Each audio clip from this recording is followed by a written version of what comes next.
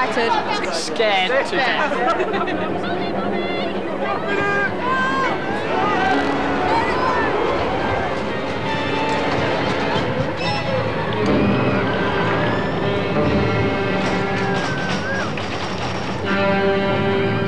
These days, many of us seem to have the urge to be whisked and whirled around. Although during it, it doesn't always sound fun.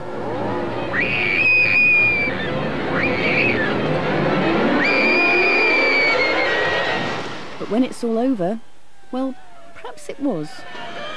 Oh, brilliant that. Brilliant, it was great. Like an absolute piece of jelly.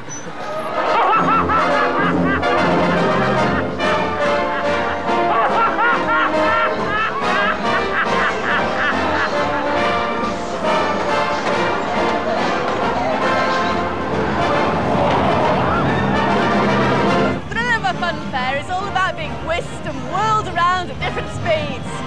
So this is a great place to consider exactly what is pulling and pushing us about. Being pushed and pulled around like this is all due to the effects of forces.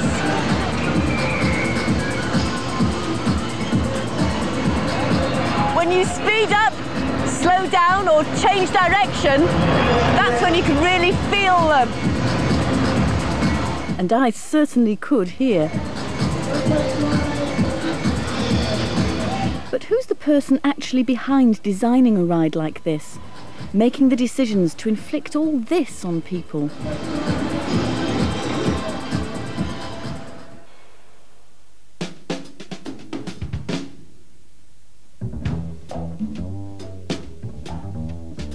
My searches brought me here, to ARM and their factory workshop near Oxford. The man I was looking for was Tony Sefton. Fairground owners come to him as he can convert any idea for a ride into the real thing. He holds a licence to thrill.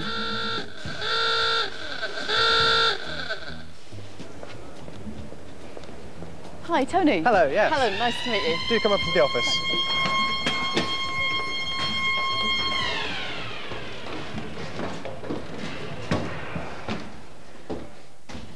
How do you start even thinking about a ride like this? Right, well, I get given a sketch. It's all very well drawing a sketch on paper. I have to do the hard work of designing this now, taking it from this sketch right through to the final finished product.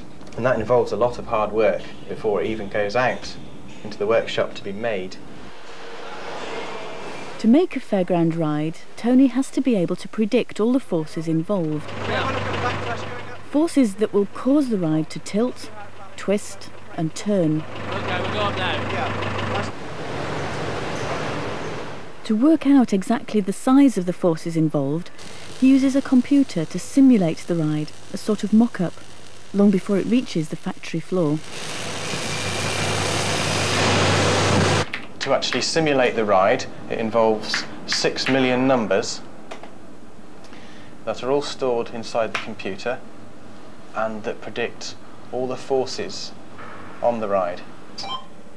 You can imagine you're looking down on the ride and you're looking at one car and how it spins. You can see it starts off slowly, and as the ride builds up speed, you'd be right on the end of that line that's flipping there, so you can imagine how you'd feel. And feeling forces is the easiest way for all of us to know they're there. The main forces are the ones that we're putting on the rider due to all the motion of the ride. You're being thrown in all sorts of directions, so for every little bit of movement there, you experience a force. But there's another force here easy to forget. It's something Tony relies on all the time. What can you presume when you're making a ride like this? Well, the only thing you can really presume is the gravity. And gravity is acting on all of us all of the time. And it's very useful as an amusement ride designer because it holds you in the seat. So we have to make sure that the forces being produced by the ride in an upwards direction aren't bigger than the gravity forces in a downward direction. you get thrown out of the seat. Upwards. Upwards, yes, and we don't want that.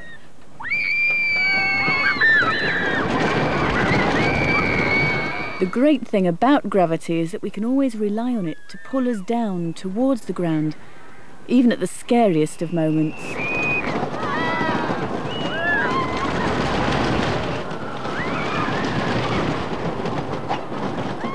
My stomach kept turning over and just felt, I wanted to get up a lot of times, you know, really scary. When you're going down, you sort of like you're going down but your stomach's coming up, you know what I mean? Well, some of the rides you think, oh my God, I'm going to fall out of, but then you think, well, we wouldn't be here if you were going to fall out of it, sort of thing. So you think, oh well, what the hell, I'm going to go down. Gravity can and does give us a thrill, but most of the time it's simply busy keeping our feet firmly on the ground. But the fun fair is a place to experience a whole range of forces, and it's the combination of them that can affect us in many different ways. A little bit dizzy and wobbling a bit, and I need to sit down and get my breath back a bit. When I go on rides I feel quite sick, and sometimes I am sick. When you're going round in a ride, you go all dizzy and everything, and you start to get feeling sick. To find out more about just how our bodies can be affected by forces, I've come here to the RAF's Institute of Aviation Medicine.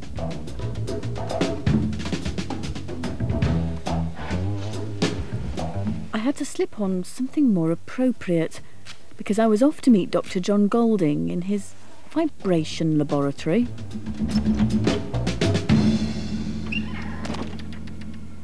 John, tell me what you do here. My job's to make people sick and then cure them. It's a funny old job, really, making people sick. Yes, I mean, we have our laughs here. You have to have a sense of humour.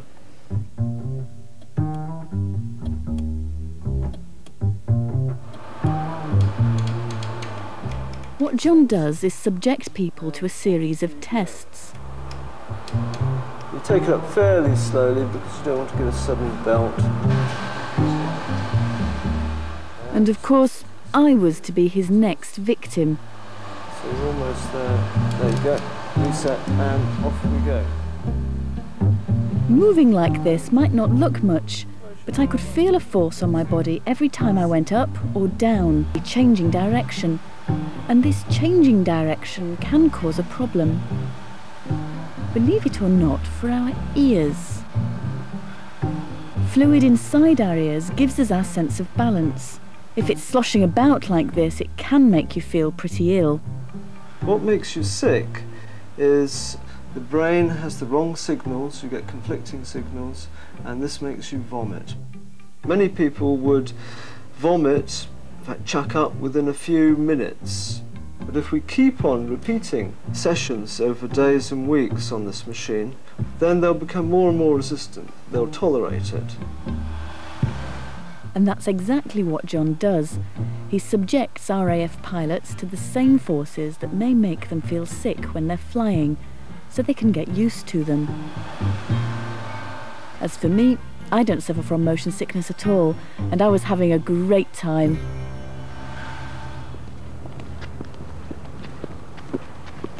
This is Louisa Knapp. As a professional aerobatic pilot, she needs to understand how forces affect her while she's flying. In my job as an aerobatic pilot, I change speed and direction a lot, and I feel the effects of that to a great extent.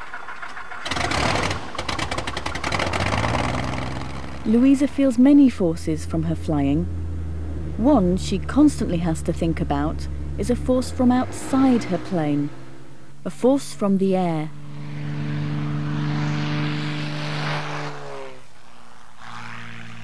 When I fly, you have air coming towards the aircraft, which is acting on the aircraft, but it's not simply that. You've got the aircraft moving through the air, so the aircraft is acting against the air, so you have those two things acting together, and it's called air friction, sometimes it's called drag. As Britain's top female aerobatic pilot, Louisa takes part in air shows all around the country, thrilling audiences with her spectacular stunts.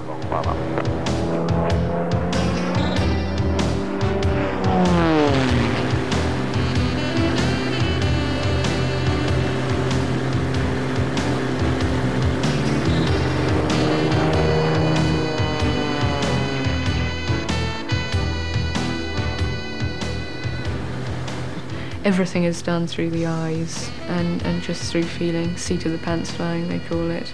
And all it means is because they're on your body, you feel which side you're turning, which way you're being pulled or pushed, and that gives you an understanding of where you're going and what you're doing.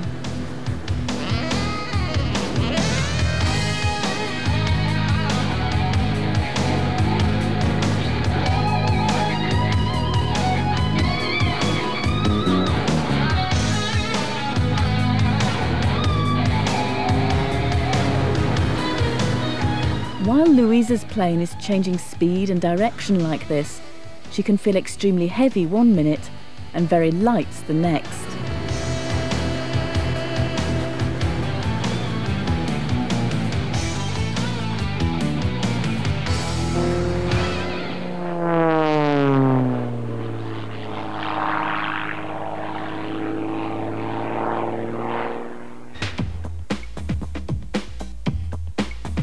But none of us need to go flying to feel heavier or lighter.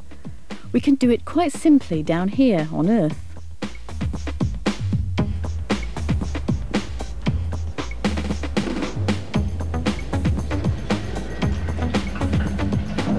Have you ever noticed how you feel heavy when a lift suddenly begins to go up?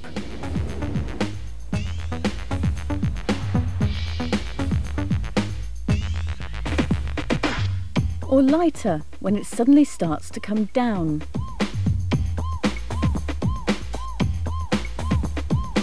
We might not feel that much of a difference in a lift, but I felt an enormous difference in one of these.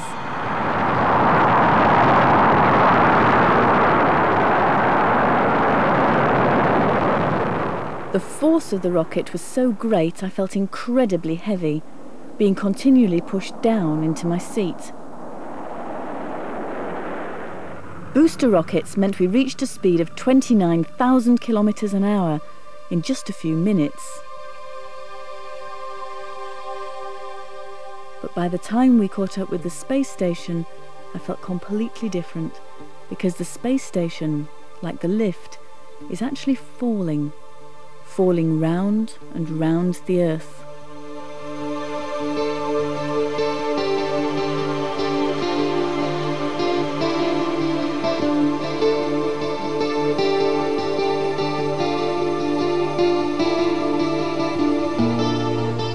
There's still gravity here, even though we're 400 kilometres above the Earth.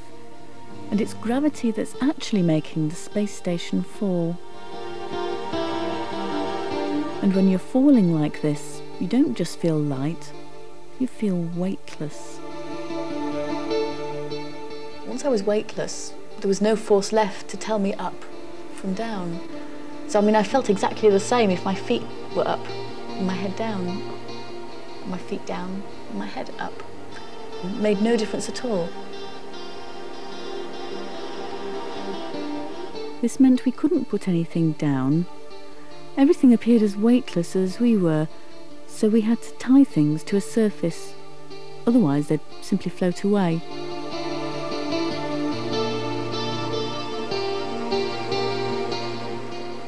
The funny thing was, of course, that the food didn't sit down at the bottom of my stomach. I could feel it floating around inside.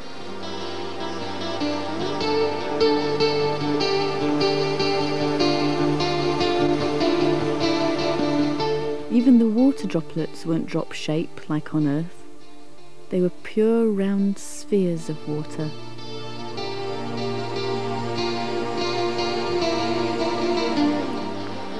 To return to Earth, we had to use rockets, as we needed to slow down in order to travel towards the atmosphere.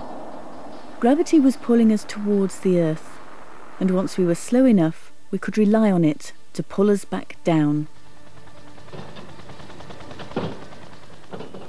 Here I felt incredibly heavy, but it wasn't long before I got used to it again.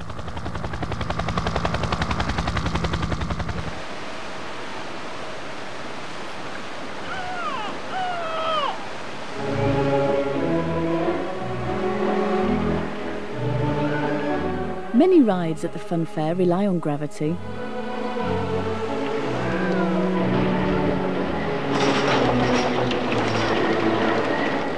The thing about gravity is that it can be used to power some rides, but it always acts in a downwards direction.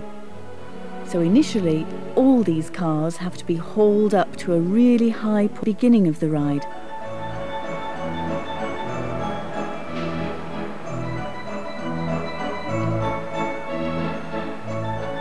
From then on, gravity is the only thing that keeps these cars going.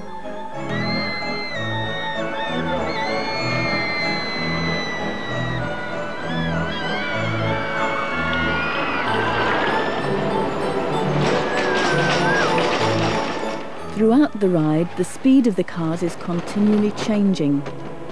Every time the cars go down, gravity makes them go faster. On their way up, gravity causes them to go slower. Getting the ups and downs just right is all the fun.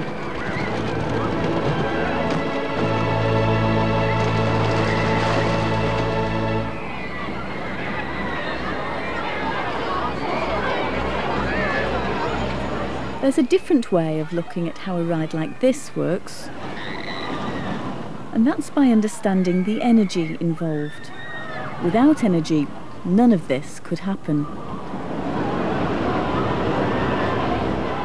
The initial energy for this ride is coming from a motor, which has had to work hard to raise the cars up this steep slope. This energy is being transferred into the cars, energy now known as potential energy.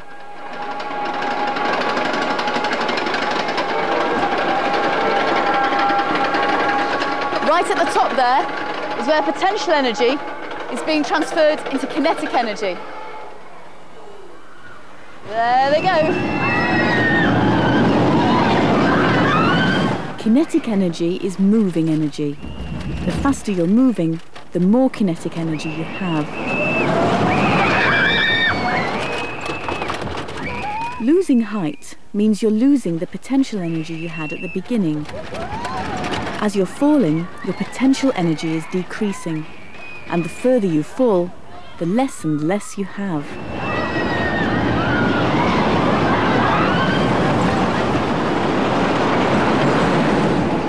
But some rides don't seem to have any potential energy from height and start on ground level. This was one of them, and I'd been warned. You going to hang on? I think I am.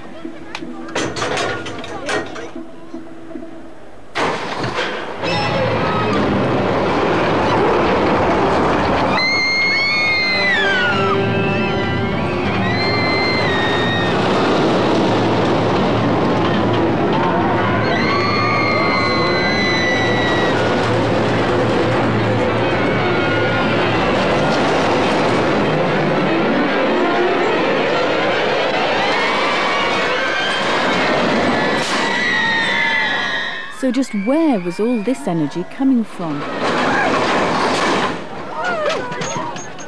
The answer was in the tower at the end. Inside here, there's a huge 35-ton weight. By winching it all the way up to the top, the weight will provide enough energy for the ride, because when it's dropped, a steel cable yanks the cars into motion.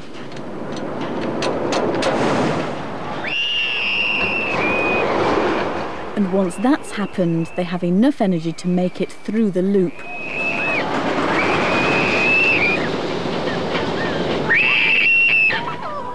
And just enough to get back round again.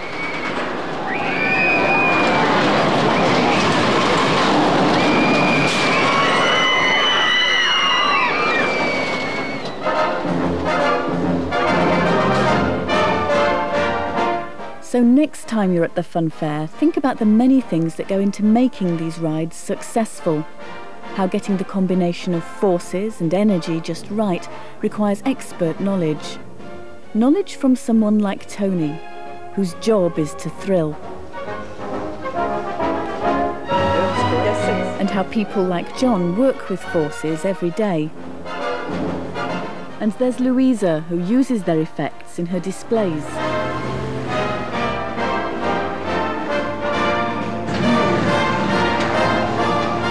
People's enjoyment of them can go one stage further. First train is stopping on the... Oh, yes.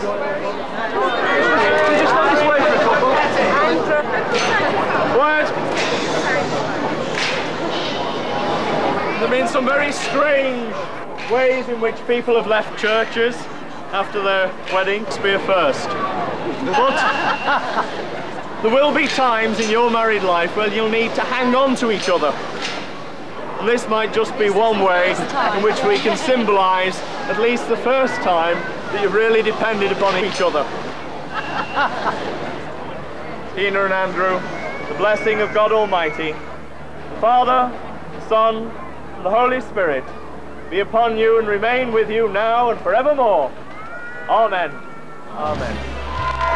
Safe journey.